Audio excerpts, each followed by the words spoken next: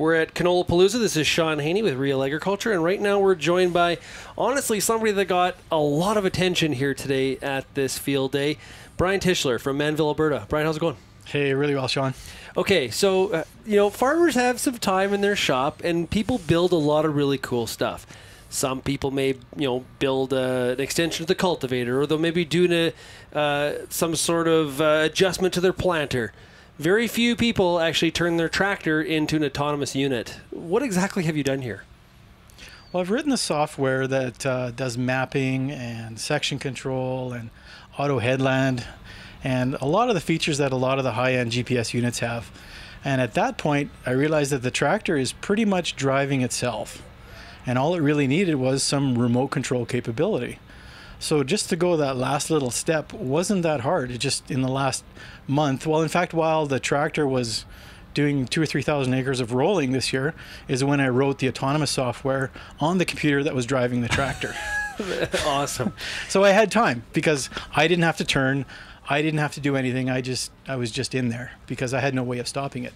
Yeah, one of the cool parts about all this is I think is because you've built the software and you've retrofitted it. Yes. It's not where you have to buy a whole brand new complete machine, right off the assembly line in order to be able to access the latest in this kind of technology. What year is that tractor that is being powered here? Oh, it's like an 86 or something. It's a John Deere 4650. It's very peach. It's got like 6,000 hours on it. It's my dad's favorite tractor, and polish it every year and keep it in the shed, and it's a beautiful John Deere.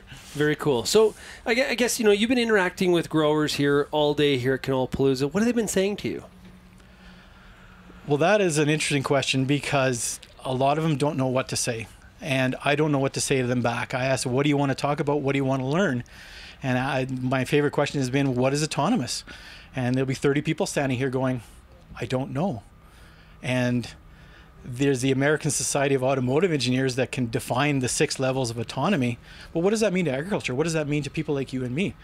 And as we're looking on upcoming autonomous vehicles and cars and trucks and now tractors and that sort of thing, what does it really mean?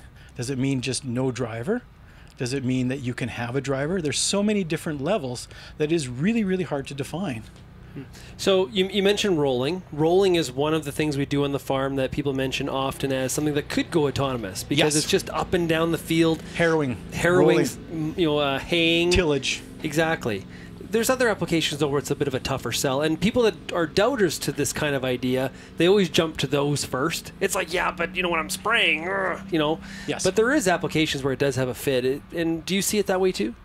Absolutely. It's nothing in farming has to be an all or nothing approach. Every case needs to be taken by its own example and evaluated whether or not it makes sense. Right now, today, I don't think seeding makes sense because you have to refill the drill. There is so much going on, and you can't really replace the expertise of that operator, certainly at this point. You can't put enough sensors in the thing to make it viable. At least I don't think. Mm-hmm.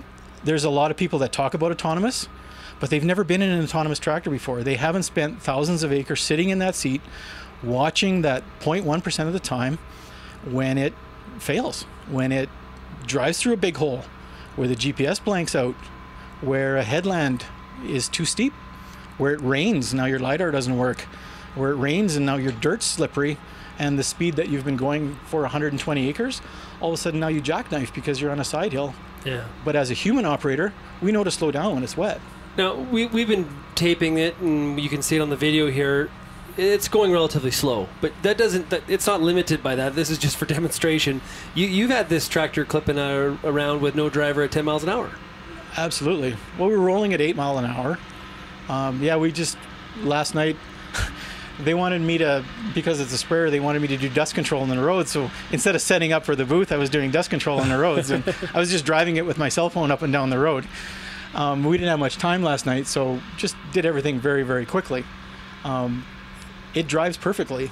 It's an autonomous tractor, but when there's people here, we don't want it to go killdozer through the crowd, and safety is absolutely number one. Yeah. 80% of my time on the autonomous has been about safety, putting a LiDAR on the front of it, putting a emergency stop on it, putting communication control so that if any module stops communicating with another module, it stops. It stops. Anything goes wrong, it stops. But it can still fail and keep going. So where do we go from here? Where do you take this? Really good question, Sean. Originally, all I wanted to do was section control and mapping for our air seeder, and now we're to the point of doing everything that the big companies are afraid to do. And it's not that they're afraid of the liability. And I think that this is where people like me can kind of push the technology a bit. It's like when phones first came out, people were afraid of them. As technology moves forward, we need to get comfortable with it. And there's going to be bad experiences. Autonomous cars are a good example. An autonomous car hits a pedestrian. Well, humans hit pedestrians too. Everybody understands the concept, or kind of you see the end of the road, but there's a lot of questions and things to be worked on in the middle here, and that's where I think people that have that farming experience and obviously a keen interest and ability to do some of this programming and some of this work and the experimenting, it's a huge void that you're filling. Yeah, I think what makes this project unique and difficult is that there's nothing out there. All there is master's engineering theses, PhD theses, a lot of conceptual ideas on how to do a field. There are no examples. There is no information on how to do this stuff. So all of it has to come from inside, so to speak. Well, some of the greatest farmer inventions ever came from an idea sparked while someone was actually farming and said, I have to solve a problem. And whether that's a cultivator shovel or some way to do some other activity we're doing all the time through the growing season, this is just another example of it. It's just a really super high-tech example. Brian, congratulations. Well, there are two really good examples of two scenarios. One is technology looking for an application, and an application looking for technology. And it's the latter that works. What we're seeing a lot today is great technology, but it doesn't have an application. If we take something like an autonomous driving, or trying to get most of the way there, we have an application, and now we fit technology to that. And that's what's really key. And in terms of open source, we have a huge supply of knowledge from all over the world, people willing to share ideas, share knowledge. That community, that open source community, is what's really missing in agriculture. And that, I think, is a really huge part of the future for agriculture, is open source. Brian, thank you very much for joining us today. Thanks, John.